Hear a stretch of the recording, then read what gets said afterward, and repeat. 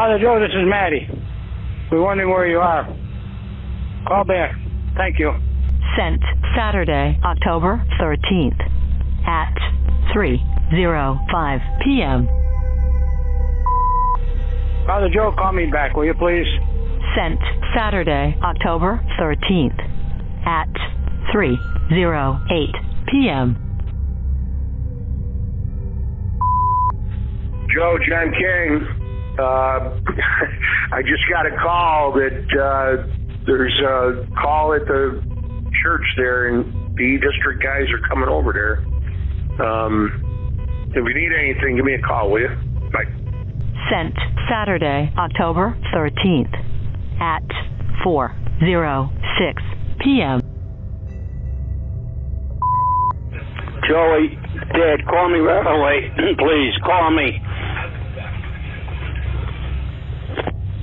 Sent Saturday, October 13th at 4:51 p.m. Uncle Joey, it's me. You have to call me right away, okay? You have to call me because there's something wrong with the church. You have to call me, okay? To make sure you're okay. So please call me right away, okay? Please call me back. Sent Saturday, October 13th at 4:51 p.m. Joey, call me back. Okay. Sent Saturday, October 13th at 5:40 p.m. Joey, I wish you would call me. Bye. I love you.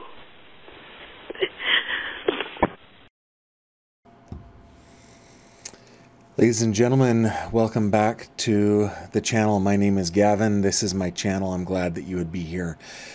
Today, we're beginning to dig into a case that I've been working on for at least the past 6 months.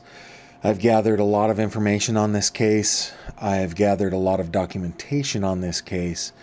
And the case is of the death of Father Joe Moreno, who was a parish priest at St. Lawrence Roman Catholic Church in Buffalo, New York. Now, I came to know about this case because there is a connection to a case that is already very important to me, the case of Amanda Winkowski, who, if you've followed the channel, you know all about her. There's lots of videos on the channel about Amanda Winkowski.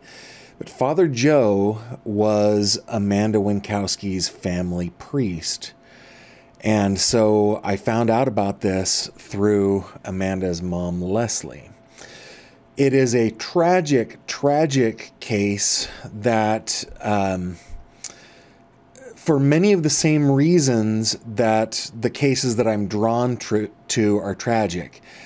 Not only do we have a death here that is an apparent homicide, but the system has fought against that. In the case of Father Joe, the medical examiner ruled his death a suicide by gunshot wound to the head.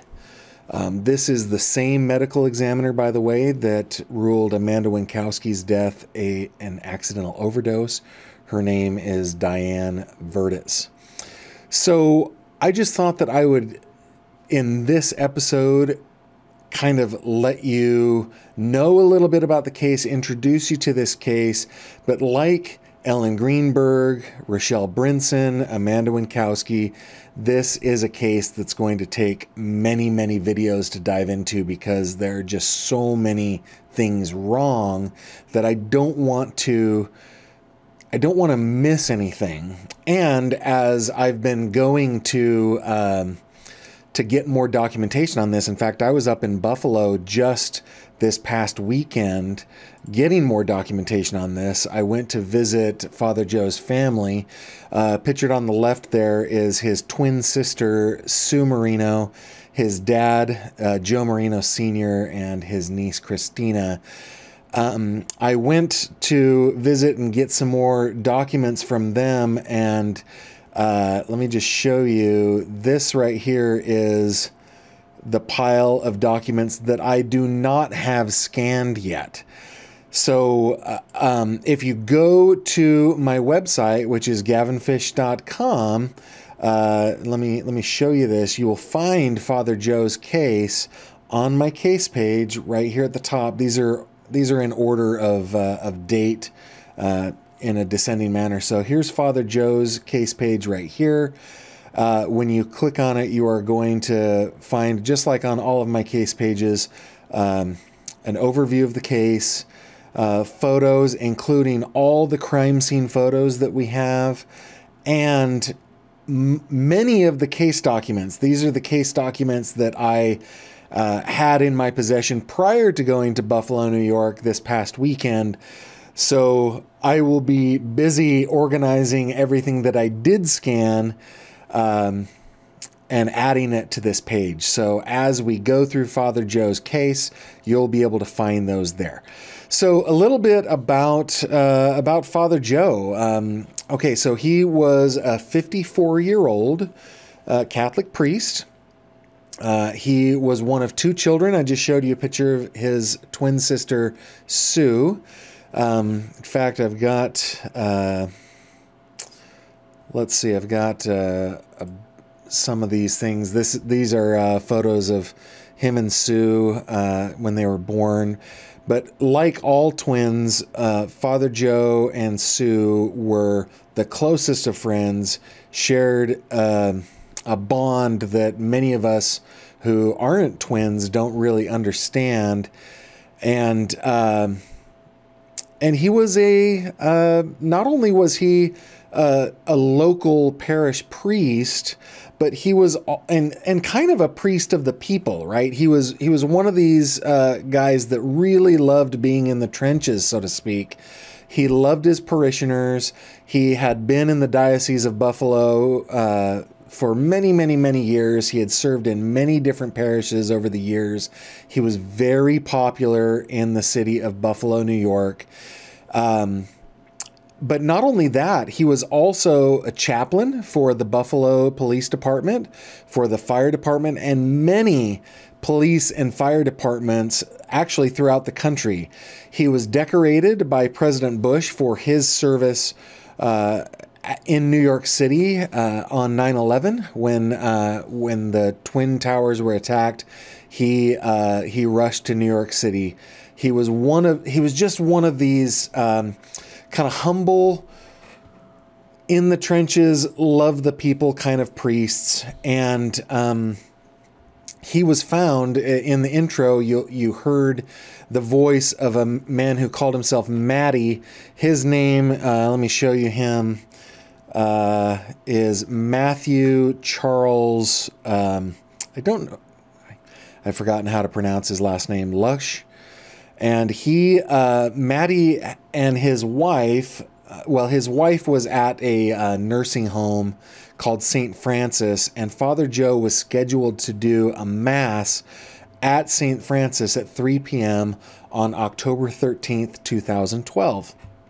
When he didn't show, Matty started calling, and when he couldn't get a hold of Father Joe, he drove over to St. Lawrence, to the rectory where Father Joe was, and he met up with a man named Deacon Paul Weisenburger. They arrived at the same time. This is Deacon Paul and his wife Mary.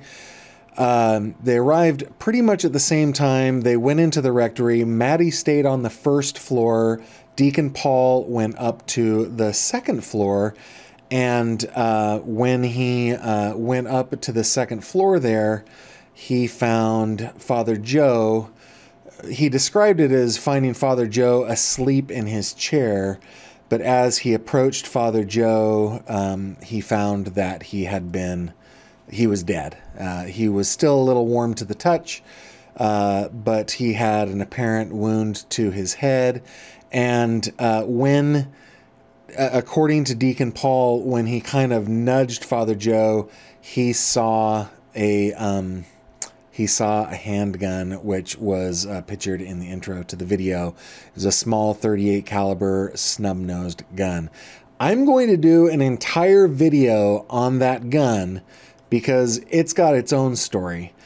But so after Deacon Paul and Maddie Maddie didn't go up there, but after Deacon Paul finds Father Joe dead in his rectory, he calls 911. And of course, Father Joe was a chaplain for all of the emergency responders in Buffalo. They rush over to the scene and they find that Father Joe is dead. Now, what's interesting is that in the call to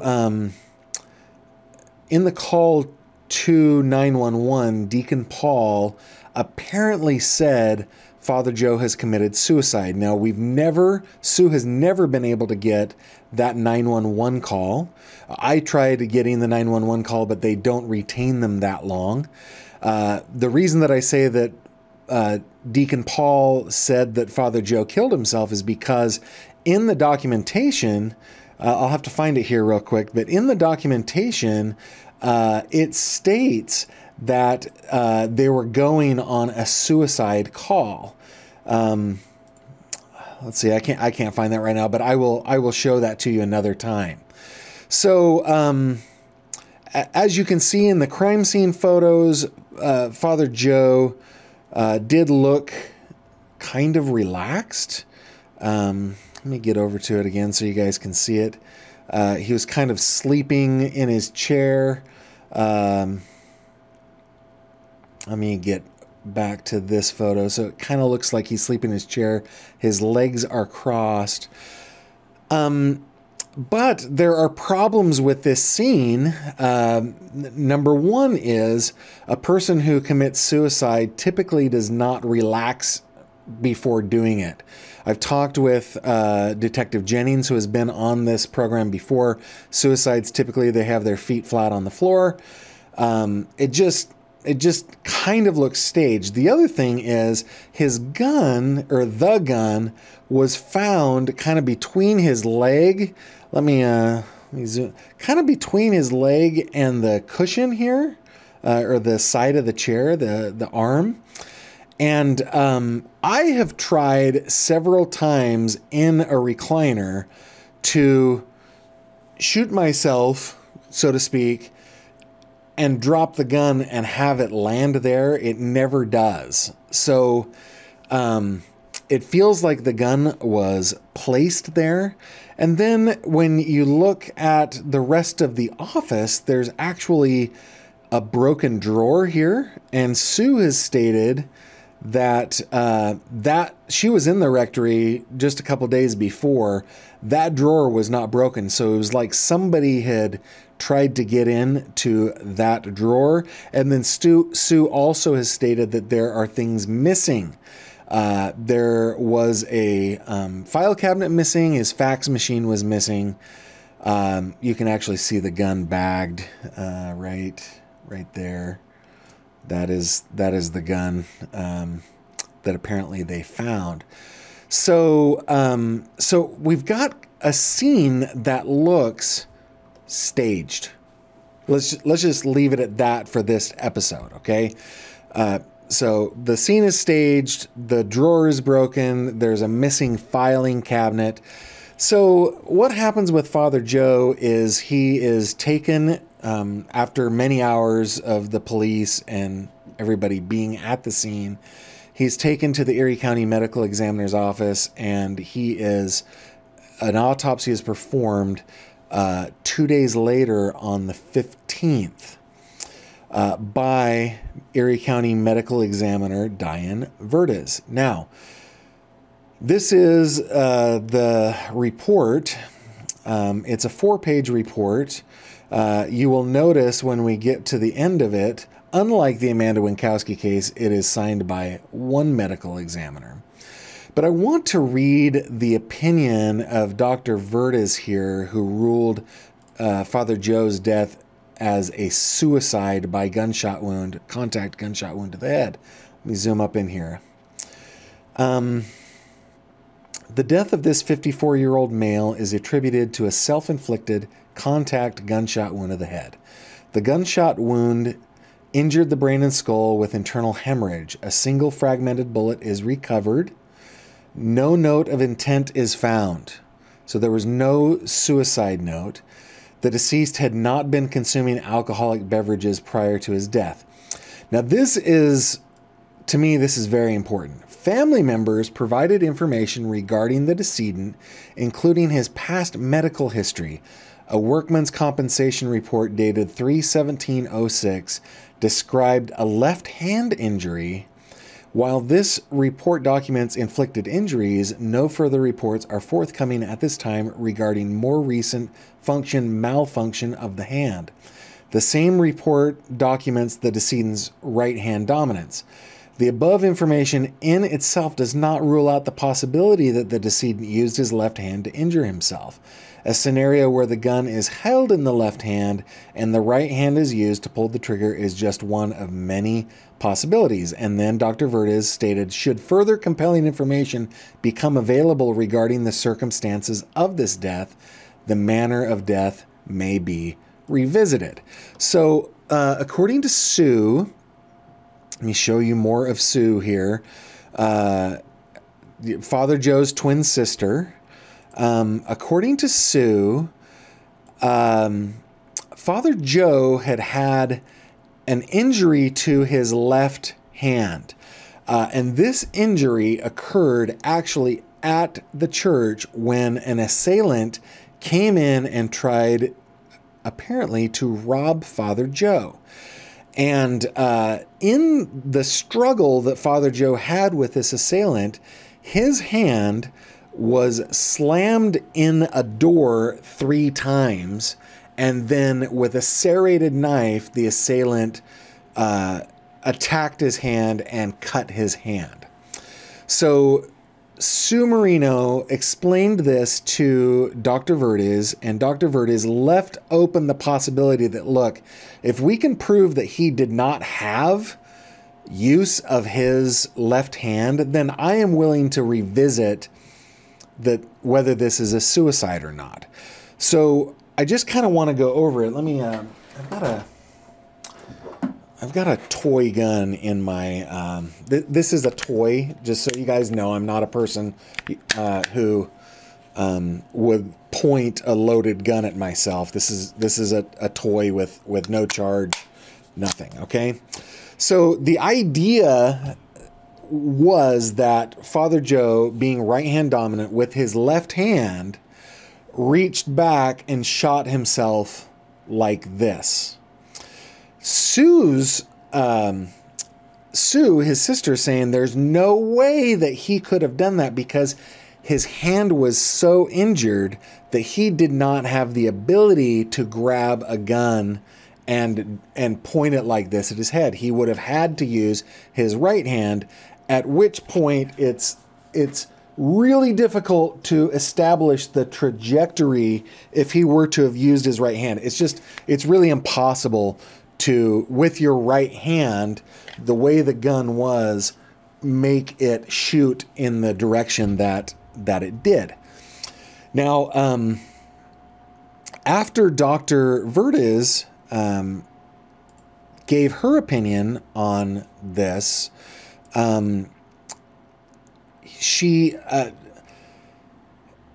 Sue employed Dr. Cyril Wecht to take a look at the case, and Dr. Wecht's report, which is on the website, is a little more in-depth because Dr. Verdes never looked at Father Joe's hand.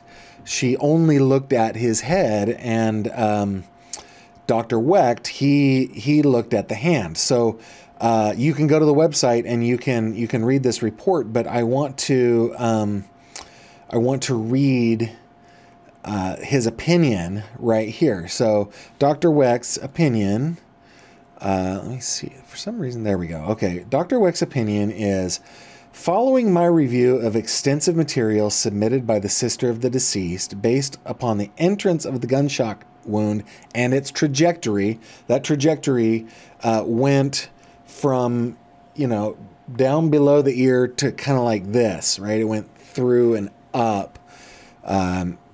So based on the trajectory, it is my opinion, expressed with a reasonable degree of medical certainty, that a right-handed individual trying to commit suicide is highly unlikely to shoot the weapon with his left hand in his left posterior temporal area. Moreover, as a result of a significant documented injury to his hand, which produced substantial muscular weakness and diminished mobility of that hand, it would have been extremely awkward for him to have committed this physical act. So that is the opinion that Dr. Wecht provided to Sue Moreno. Now, when I was up in Buffalo earlier, this past weekend, I had the chance to take a look at some of this documentation. So I want to show it to you. Let's see. I'm just going to show you some of it because I haven't had the chance to really organize this. The medical binder that Sue had was so thick and had so much stuff, but there is documentation that Sue was able to get about Father Joe's hand, including, this crushing injury. These are different, times that he went and visited the hospital in extreme pain. This is a photo of his hand. Dang it. Let me see. Let me try to. There we go. That he took after his injury. And then there's even some, he had been given medication for this. He had said that,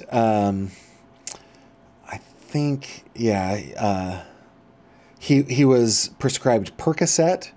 And he described in some of this documentation that the pain that he was feeling in his left hand was a 10 out of 10 on the pain scale. He just had a real hard time with that hand.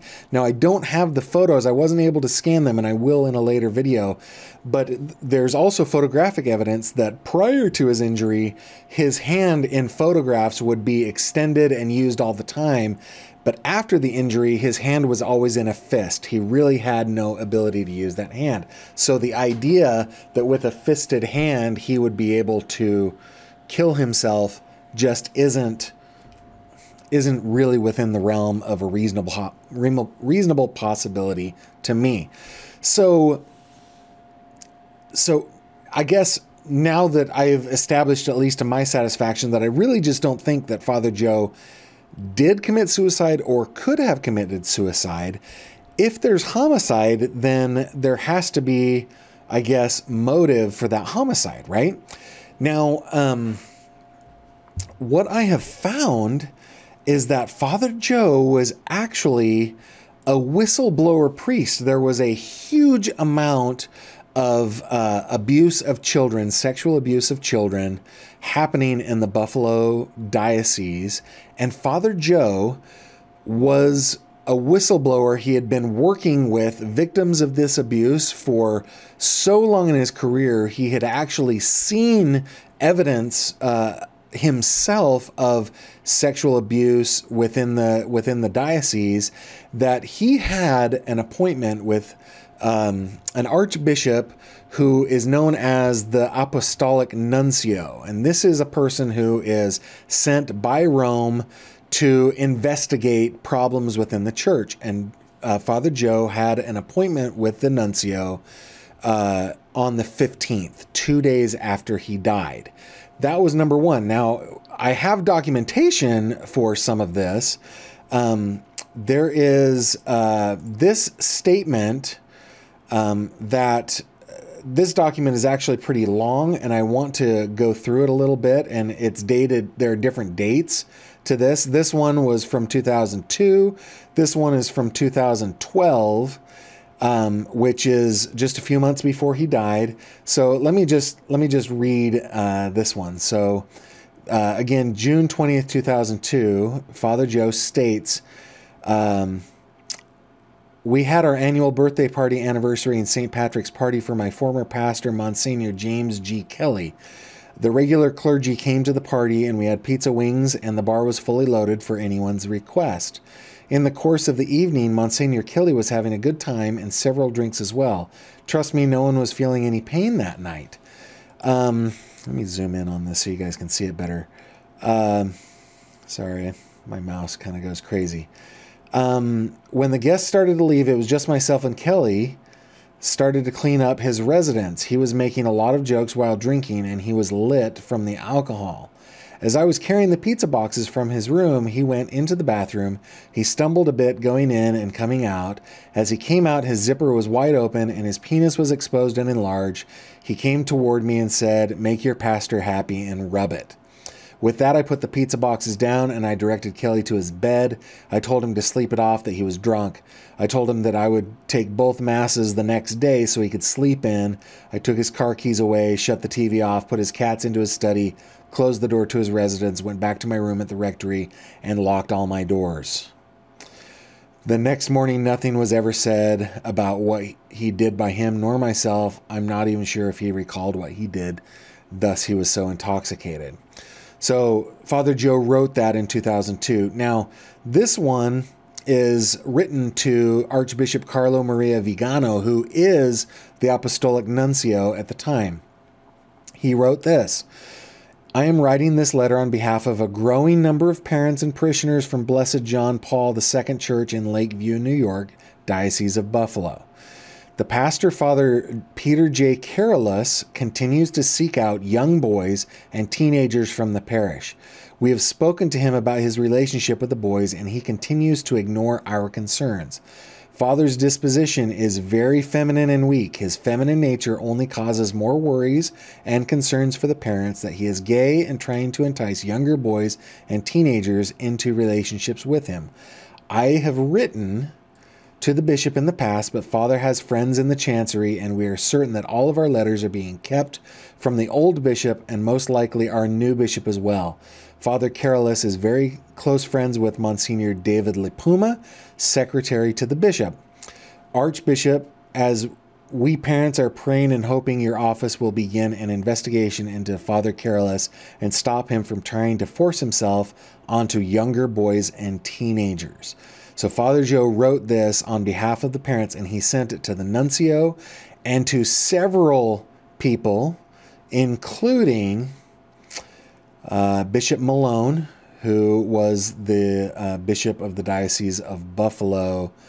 And he mentions a man named Monsignor David LiPuma. Now, David LiPuma actually showed up to the rectory at about 4 p.m. after Father Joe was killed. So, believe me, there are way more of these. This is just an example that I want to show you. Father Joe had collected a long collection of documentation about sexual abuse of children and teenagers within the Buffalo Diocese, and he was going to the Apostolic Nuncio 2 days after he died to talk about that to the nuncio. So to me, that is motive for a possible murder. Now, the other thing that has motive for the possible murder, and I have documentation on this that I will put on the website. Father Joe noticed that there were missing funds in the parish. Now, he did not have signatory power out of that account. He could not write checks from the parish. That was the responsibility of Deacon Paul Weisenburger and his wife, Mary. These guys right here, right? Deacon Paul and Mary, they had signing authority from the parish there at St. Lawrence. Father Joe did not. But Father Joe was suspicious that there were funds missing from the account. And so he called in an audit, and when the audit came in, they found that there was $500,000 missing from that tiny little parish. So, and then at the same time, Father Joe who kept checks in his unlocked in checkbooks, unlocked in his office in his rectory, started to notice that there were funds that started to be missing from his personal account as well. So I just want to show you a couple of these. These are forged checks that were written out of Father Joe's account that do not have his signature on them. These are all forged, and they're done some hundreds of dollars at a time. I have a big collection of handwriting samples, and I'm no expert on handwriting, but I have a long collection of it, and to me, it's obvious that these are forged checks. So the motive for Father Joe's death, in my opinion, could have been either that he was going to be a whistleblower about the sexual abuse that was happening within the Buffalo Diocese, and that there was fraud, there was embezzlement going on in his parish, and he suspected that it was happening throughout the diocese as well. So I guess that is the introduction to the case of Father Joe Moreno. I believe that this is going to be, I mean, there are so many documents, you guys. There's so many documents that I haven't even come close to touching. This is the pile that I need to go back up to Buffalo to scan. And I spent hours with Sue scanning and scanning and scanning, and I just didn't even make a dent. So, as I organize these, I will put them up on the website so you guys can check them out. I'll also give you updates on the case. Now, on my way out, I know we're already 32 minutes into this. I just wanted to thank you guys, all of you who were concerned about me that I had kind of given up on YouTube or something was wrong. There was nothing wrong. There's just so much going on in the cases that I'm looking at. Not only do I have thousands and thousands of pages of documents on Father Joe's case, but we have almost 2,000 pages of documents on Ellen Greenberg's case, and I am in touch with the investigator on that case, the private investigator on that case, and a member of Ellen's family. So I'm getting even more information out of them, which will be coming out in an upcoming video. More is happening with the Amanda Winkowski case, so I've just got so much going on. I think the pace at which I publish videos will likely slow down a little bit, but this week I'm going to be doing on Friday a live stream. We're going to do an Ask Me Anything on the cases that I'm covering, including some of the other cases that I'm really not doing deep dives into, like what's been happening with the Helena Hutchins and Joel Souza case, and what's been happening with Brian Laundrie, Gabby Petito. So Ask Me Anything. We'll be doing that on Friday. I'll be scheduling that up, and I hope you guys join me for that. I also want to take a moment to especially thank my Patreon supporters. My patrons make it completely possible for me to do this. I want to thank you guys for all of your support. Thank you, thank you, thank you. And with that, I will bid you adieu, and I hope to see you next time. Take care. Thank you very much for watching this video. If you liked what you saw, please subscribe to my channel. And if you have any comments or questions, please leave them below.